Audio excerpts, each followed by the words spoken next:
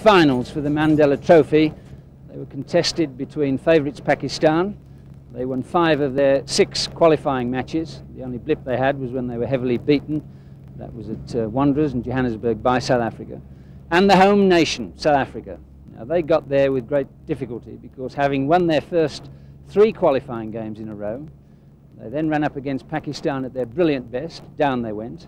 That was no surprise, but what was a surprise was when suddenly Sri Lanka got the better of them. Now that threw the whole tournament wide open, and it all ended in a thrilling climax in the qualifying stages with a winner-take-all match in Port Elizabeth between South Africa and Sri Lanka.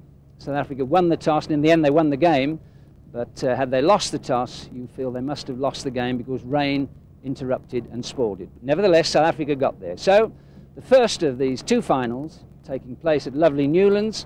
Saleem Malik, he won an important toss in the first leg at Newlands, but surprisingly fielded first, thus playing to South Africa's strengths.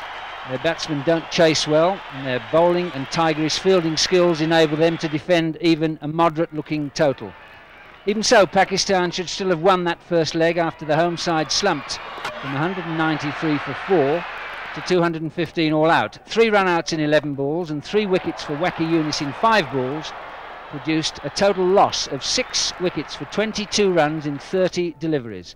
When Amir Sahel topped several dazzling previous innings in the tournament with a blitz of 9 fours in his first 23 balls, most of them off Stephen Jack, who went for 29 in his first 2 overs, Pakistan was sprinting to victory. The 50 came up in 8 overs.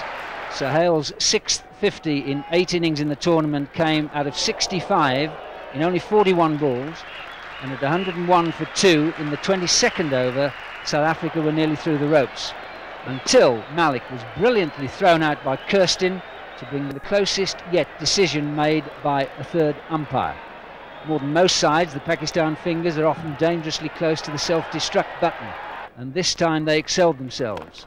Sahel and Latif ran themselves out to, of all people, Jonty Rhodes, and with Ijaz and Bazid Ali slogging their wickets away needlessly, there was no way back from 133 for 7 in the 34th over. And so to the second leg, where Saleem Malik, having been made to pay heavily for what looked to everybody to be an error in judgment after winning the toss and putting South Africa in, that was played at the Wanderers.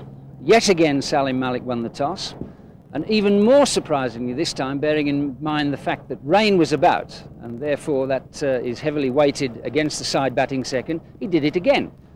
He took a vote among his players. It seemingly was 8-3 in favour of batting. He took no notice. He won the toss.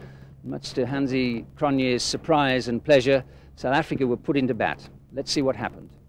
Mike Rindle was promoted to open the innings, and he and Kirsten established a new South African first wicket record stand of 190 in 38 overs.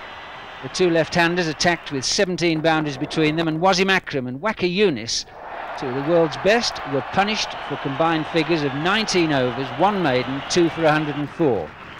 Rindle's maiden 100, 105 off 139 balls, and Kirsten's 87 from 111 balls enabled Cronje's run-a-ball 37 to nail down a big score of 266 for 5.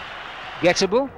Well, yes, until de Villiers and Donald, back in international cricket for the first time in 5 months, sent Pakistan crashing to 42 for 6 in 12 overs, and the game was won and lost.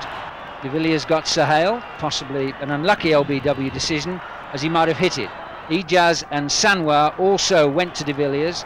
That little spell of 3 wickets in 11 balls, and Donald whipped out Malik, Inzamam and Latif in 12. Richardson, he took 5 catches. Rhodes got another run out, Akram, and the humiliation was complete. The Nelson Mandela Trophy, named after the state president who watched part of the game, that went to Cronje to complete a great 6 weeks for South Africa's new captain. He led his side to a 2-1 series win against New Zealand from 1-0 down, the first such comeback in the 20th century, and the 3rd in Test history. And he followed that with this emphatic 2-0 defeat of the World Cup holders.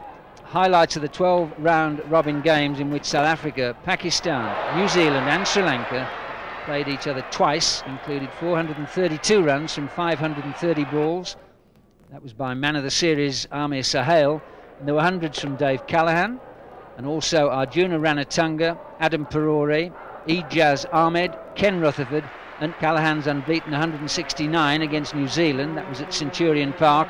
That was the 5th highest ever one-day international score and the 2nd highest in a 50 overs game. Bowling highlights were fewer, with Waqar Younis the star turn for his 21 wickets in 8 games, including a magnificent clean bowled hat-trick against New Zealand in East London. It might only have been a tail-end trio, but each time the ball moved considerably at top pace and the 3 deliveries would have beaten most top batsmen. So, a successful tournament, with South Africa proving again that resilience and strength of character can beat brilliant but often erratic cricket.